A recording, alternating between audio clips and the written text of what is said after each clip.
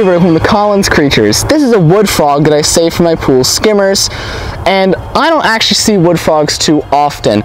This is the first one I've seen in years. I normally see green frogs with the occasional bullfrog or gray tree frog, so this is a real treat.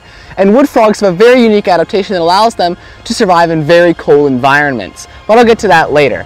The scientific name of the wood frog is Lithobates sylvaticus, but you may also see Rana sylvatica.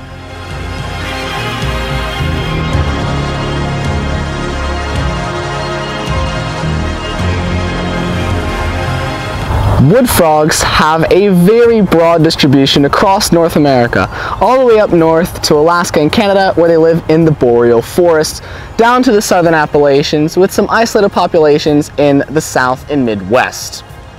If you don't already know, a boreal forest is a forest that is very far up north that is dominated by coniferous trees, and they have a very cold and long winter with very short growing seasons, which means that the wood frog is adapted to very cold environments and is actually the only frog that can be found in the Arctic Circle.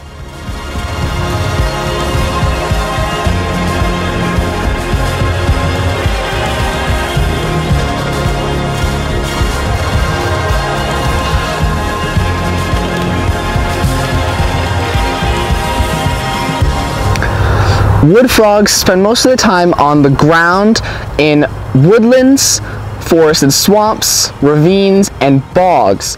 In the fall, they head upland to embed in mud and leaf litter to hibernate.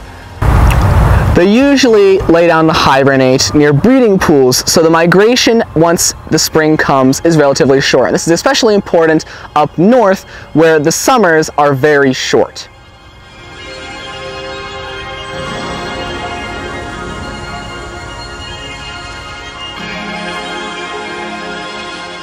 Wood frogs are typically brown, tan, or rust in color, and I actually think that he's kind of copper colored and he's kind of shimmering in the sunlight.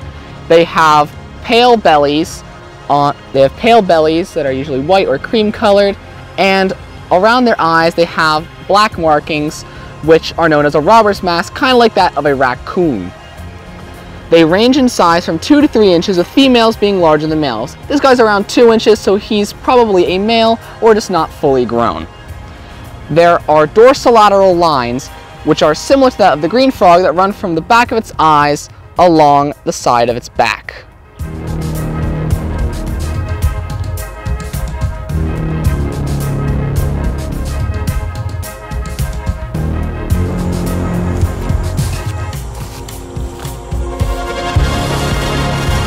Wood frogs are diurnal, so they spend most of the time active during the day, and they also spend a lot of their time out of the water except for mating time. They're one of the earliest frogs to breed, which makes sense considering their cold tolerance in northern habitats.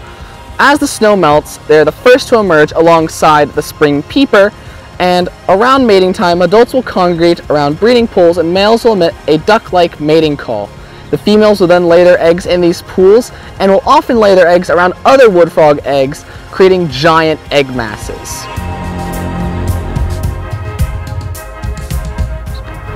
In the wild, wood frogs eat a bunch of small invertebrates like beetles, spiders, worms, millipedes, snails, and slugs.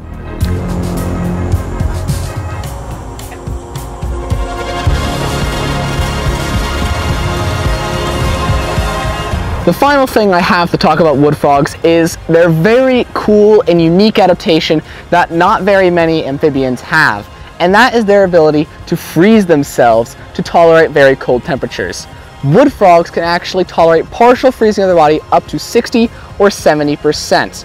They do this by accumulating urea and glucose in their cells, which limit ice crystal formation and movement of water out of their cells. When frozen, wood frogs have no detectable vital signs, no heartbeat, breathing, blood circulation, muscle movement, or detectable brain activity, so they're practically dead, but they're not. When it warms up, they defrost and miraculously spring back to life. So we've gone to a part of our property with a lot of forest and a vernal pool right here, and I'm going to let him go. I think wood frogs are actually a really cool frog. I didn't expect him to look as cool as he did in the sun, like he looked like that metallic look, and the be able to freeze themselves is a very, very cool adaptation I think they have. So I hope you enjoyed and learned a lot about wood frogs. I certainly learned a lot when researching for this video. So thanks for watching, subscribe to my channel, like my videos, and I will see you on Colin's Creatures.